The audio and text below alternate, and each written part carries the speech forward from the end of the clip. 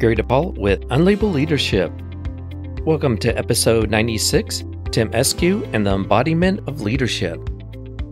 Here's a shout out to listeners in South Africa and in the U.S. in Iowa, the cities of Ankeny, Des Moines, Muscatine, North Liberty, and in Oklahoma, Bethany. With that, let's get started.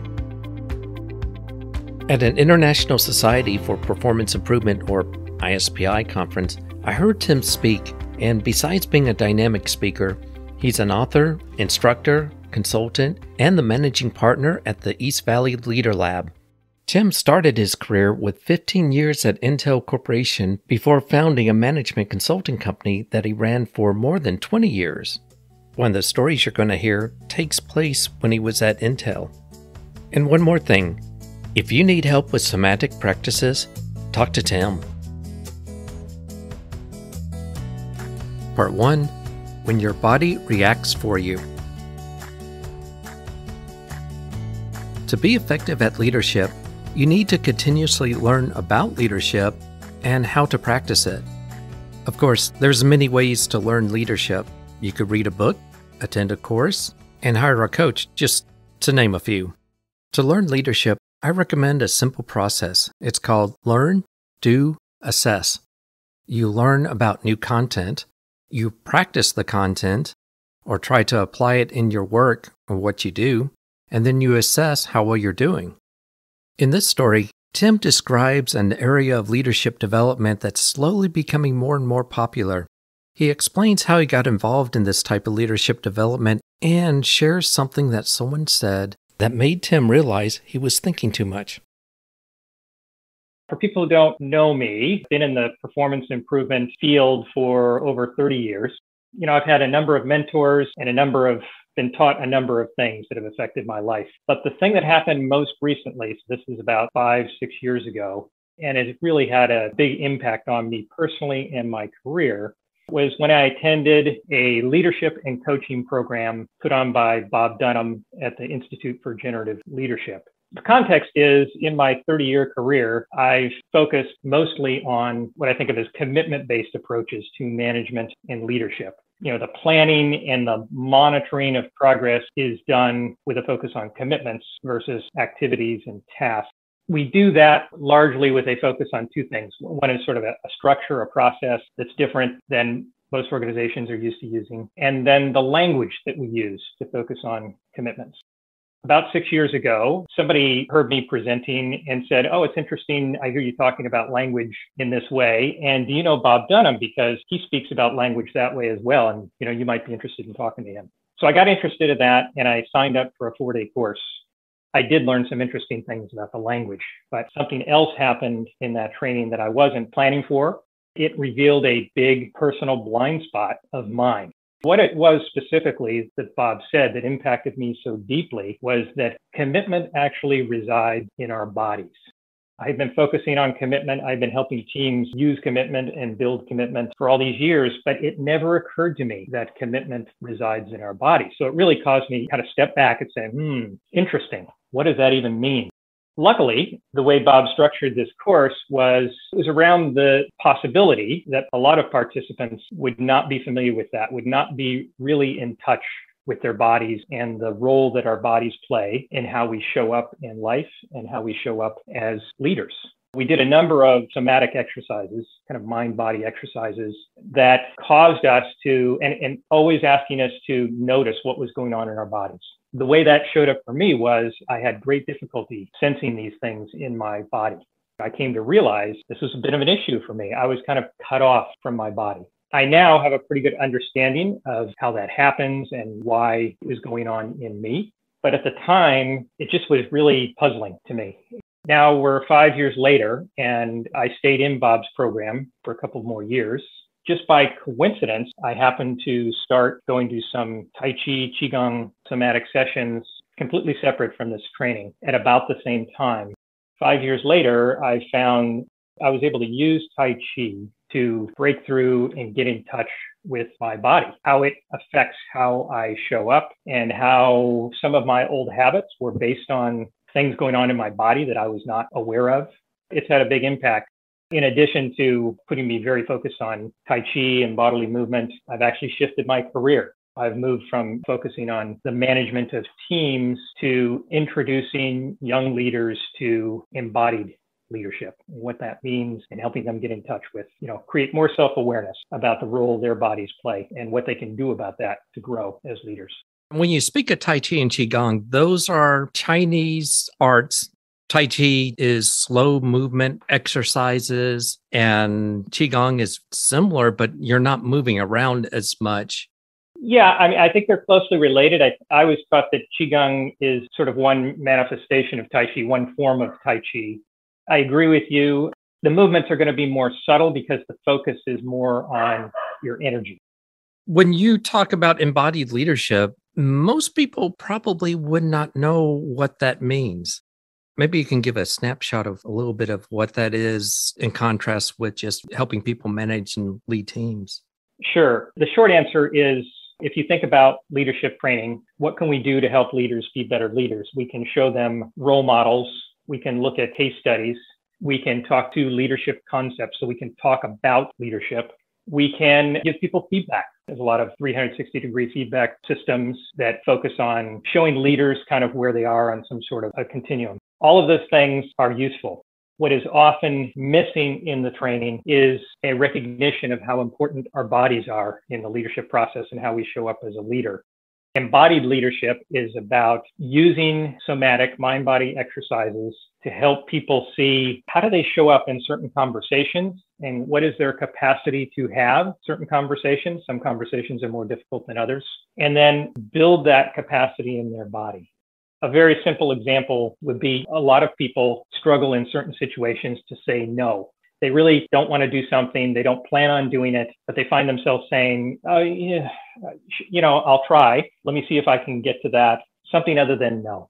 That has to do not just with the words you speak. It has to do with your body and probably with your history, something deep in your history that makes it difficult to let people down, for example. So how do you overcome that? You don't overcome that by talking about the fact that it's difficult to say no. That just doesn't change anything. You have to try new actions. In embodied leadership, what we do is get people in touch with what's going on in their bodies in these situations. We do exercises to build the capacity to say no. We will put people in positions that are very representative of the word no and practice saying no to each other in these positions until you get to a point where, when you're in that situation where you'd really like to say no, this body capacity comes up for you and you are more comfortable saying no. Just a small example. When you're raising awareness of your body in situations, for example, when saying no, is it recognizing you're tensing up, your body language, folding your arms, looking concerned, things like that? All those are examples of self-awareness, and it all begins with self-awareness.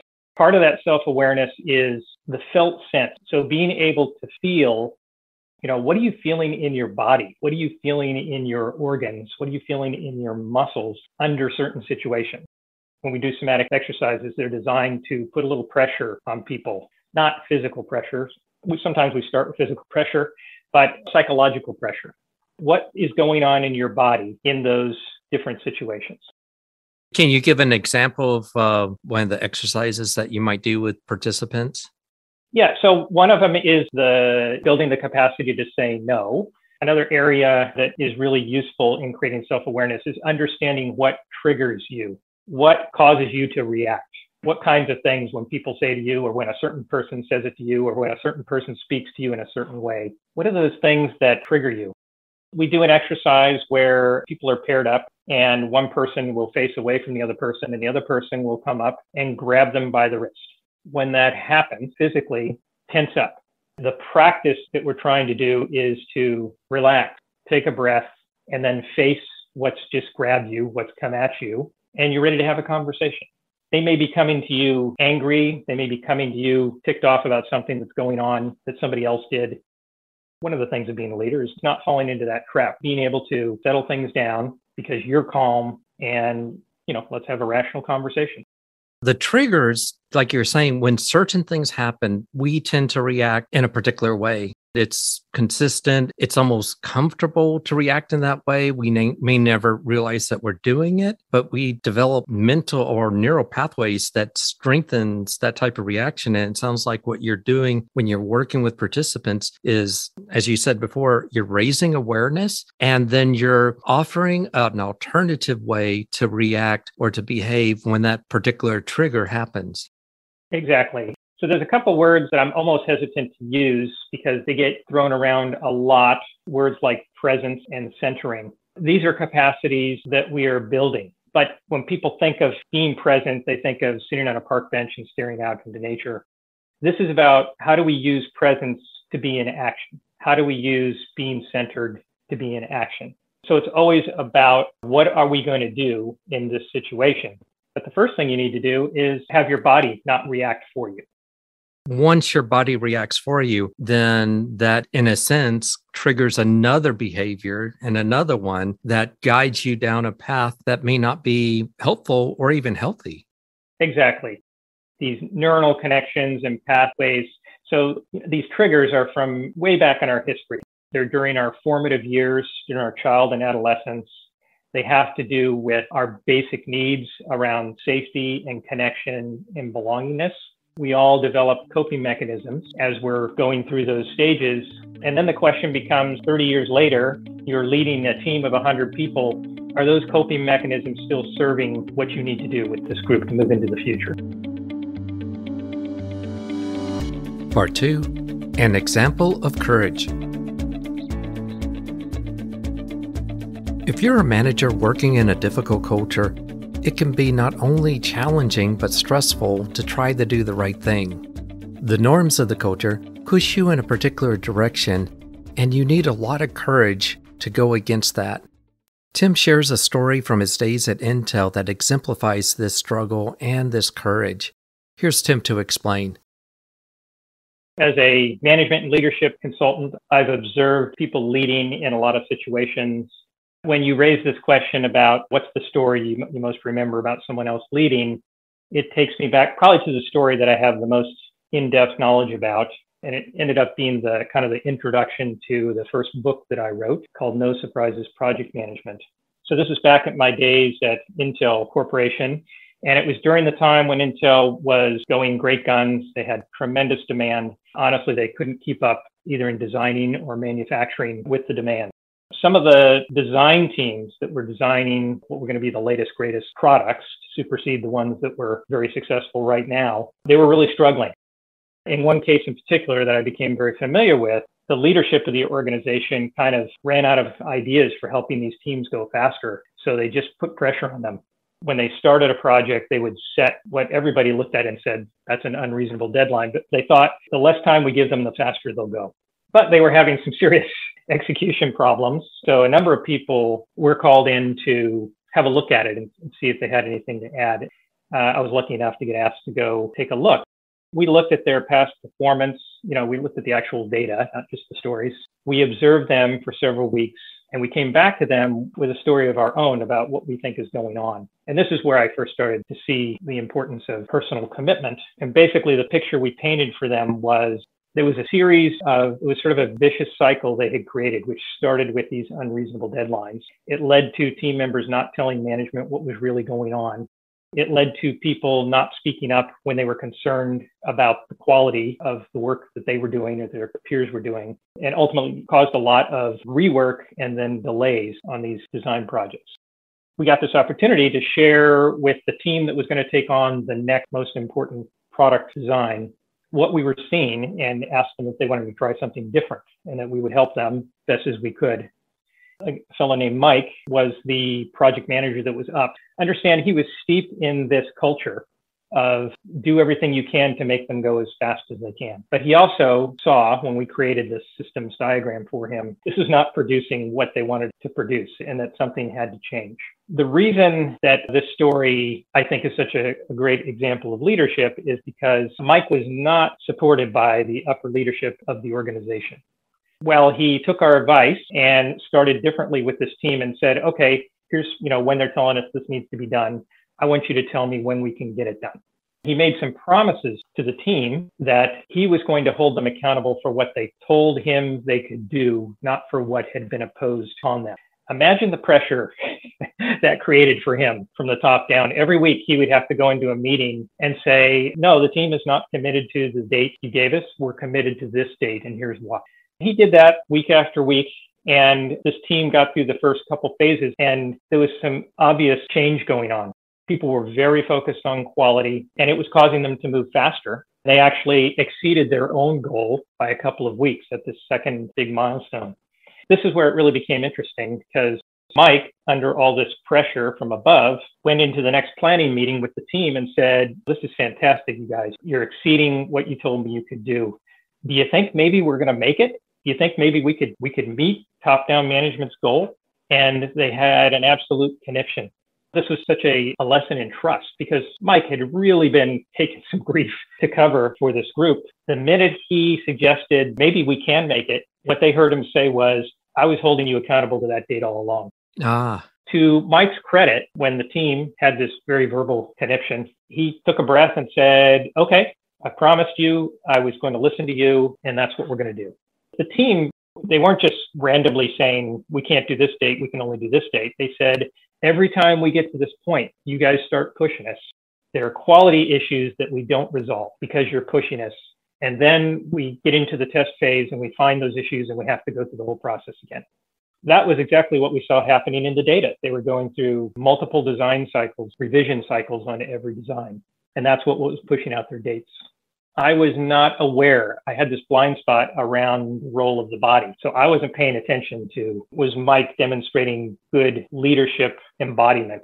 But I do remember this meeting and them giving him this pushback. I can't imagine very many people that wouldn't have reacted in that situation. And I was so impressed that he stayed calm and went back to his original commitment and said, all right, I'm still with you guys. That demonstrated to management that there is a better way of managing these projects than the ingrained culture of just pressure. I would so love to tell you that the leadership of that organization, held Mike up as a role model and said, this is the way we're going to do it from now on. They were just too ingrained. My colleagues and I were hanging around the organization to see what was going on. We heard senior members in other parts of the organization saying things like, those guys on the XYZ project, did you see that? They went home at 6:30 last night. They're phoning it in. The organization was so used to interpreting good work is long, long days that they interpret it as this team's not really committed. First of all, it takes a while after these projects go through the design phase, then they have to get into manufacturing before you find out how well they sell. This product broke so many records, but they didn't know it until a year after the design team was done. All they knew was they were getting good reviews. People were getting early samples and saying, this looks different from what we've seen before, that we love the quality. They didn't know for sure how that it was going to break all these revenue records. Mike's reward was to be a little bit demoted. They paired him up for his next project with one of the kick butt and take name leaders and said, Mike, you need to kind of relearn how we do things around here, which was heart-rending for those who had this context of, wow, they're really unhappy with the outcome they're getting. Let's try something new. We tried something new. We got a fantastic outcome and they didn't learn from it. But that's ancient history. That's happened a long time ago. Oh, yeah. It just goes to show, though, that the importance of time. So the positive results, like you said, took a year or more. The tendency is, especially with management, people observing, is what are the immediate results? And if they don't like the immediate results, they assume it's bad, even though you needed more time to really see the return on the new behaviors. Yeah, it was kind of a knee-jerk reaction, and in their defense, they were under tremendous pressure. We're talking about hundreds of millions of dollars of revenue on these products. And if they're delayed by a couple of months, you're losing tens of millions of dollars in real cash flow. So the pressure was extreme. If we're going to take a systems look at what's going on, you can't take that knee-jerk approach. Part 3, Embodiment, Realizations, and How to Show Up. When you embrace leadership and commit yourself to developing your leadership, you commit to some substantial behavior changes. While the new behaviors build your character, the process is not always comfortable. Tim advises us on how we can develop our leadership, and he talks about some of his challenges with his own development. Again, here's Tim. I have to focus on the thing that made such a big impact in my life 5, 6 years ago, which is this embodiment piece. It didn't just change the way I thought about my work with teams. It really changed the way I live my life because I became aware of how I was showing up and some of the things that I was doing that were counterproductive based on old programs from my formative years, old peers. Let me just give an example of that. This was a leadership and coaching course that I took that I spent a few years in. I don't consider myself an experienced coach. I've done behavioral coaching, but this was leadership coaching. Effective leadership coaching is much more about listening and asking good questions. You're not giving advice. You're not critiquing the person's behavior. This was part of the course, and I hadn't done much of this before. It scared me because in all my years of working with organizations and making presentations, my modus operandi was to work and work and work, prep, memorize, because I was so afraid if I left something to chance, somebody might find something that I didn't know and embarrass me. I hate to put it that way. It came down to some strange, irrational fear. And so I made a lot of presentations and I created a tremendous amount of work for myself. And I didn't enjoy it because as I was doing all that prep, I was getting myself all worked up about what if I forget something. This idea of sitting down with an executive and hoping that I can come up with a good question frightened me. So I came up with ways to prepare to do leadership coaching. And quickly found out that those didn't work because my prepared questions became irrelevant pretty early in the conversation because you can't anticipate where it's going to go. But I stuck with it and I did more of these sessions. I eventually came to a point where I realized that if I just listened, the questions would come. I had to trust that I'm not going to be caught out flat-footed. I'm not going to be embarrassed. I'll either have a good question or I'll say I don't have any more questions. The difference that you just described is sort of like the reverse of a traditional conversation. What I mean by that is when you're talking or when someone else is talking and you're listening, a lot of times we focus on the next thing that we're going to say. What am I going to say next? Versus focusing on what the person is saying and then using inquiry to better understand what they're trying to communicate. And it sounds like when you went into these coachings at first, you wanted to prepare what you're going to say, anticipating what they are going to say in advance. But what you found out is you have to listen to situate how you can help them by better understanding what they're saying and what their situation is. That part was told to me. We learned about coaching and I learned why it's important to ask questions rather than giving advice. Then I had to learn to trust myself. And I couldn't do that by talking about trusting myself. I had to build some different capacities in my body, right? That had to do with using my breathing in these meetings to bring my focus to absolutely listening to what's going on, not thinking about what I'm going to say next. It took a lot of practice and it was built on top of a number of self-awareness and other somatic type exercises. Our mind is constantly racing. We don't realize what's going on. It seems so important. What you're saying is by being in the moment, focusing even on your breathing and realizing what's going on around you, you can do a better job at listening. Exactly. So that was an example of how I've come up with new actions, new strategies for being in certain conversations. It was a bit of a journey for me because I had to start from, wait a minute, I can't feel anything going on in my body to, oh, okay, now I feel it. Yeah, I don't like that feeling. I'd like to make that go away. How do I do that? So I have to put myself in uncomfortable situations and manage feelings, not by holding them down, but by experiencing them and realizing they're harmless. They're just giving me information. All of this was such a revelation to me personally. And I got so much value out of it. I mean, it not only makes me feel more comfortable every day in my conversations, it's caused me to, again, shift my focus. I want to share this with other people. As we said earlier, there are many aspects of leadership development. And I'm not saying forget all those things, just do embodiment. I'm saying if you don't have an embodiment piece, if nobody is doing somatic exercises with you, then you're missing out on an important part of your development and your growth as a human being and as a leader. And I recommend people check it out.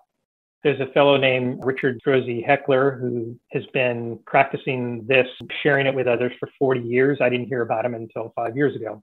There's Bob Dunham, who's been doing it for 30 years. And I'm seeing more and more examples come across of people offering these types of things. That would absolutely be my first piece of advice, is see if you can integrate some of this. If you're committed to growth as a person and as a leader, find some place that you can try out embodied learning, embodied leadership, somatic practices. We recommend you do this live with people, and that's why East Valley Leader Lab is mostly a local effort. We figured out how to do our introduction to embodiment virtually because of COVID, of course. We could be a place to give you an introduction if you're looking for a place and can't find one locally. My thanks to Timm Esque. If you'd like to learn more about Timm, go to the show notes. And if you have a question or comment, go to unlabelleadership.com, click the message icon, and you can leave a voicemail message for up to 1 minute. I'd like to thank those who contribute to the show. Your donations makes a difference because this is an all-volunteer service. Lastly, I'd like to thank you for listening. This is Gary DePaul. Lead on.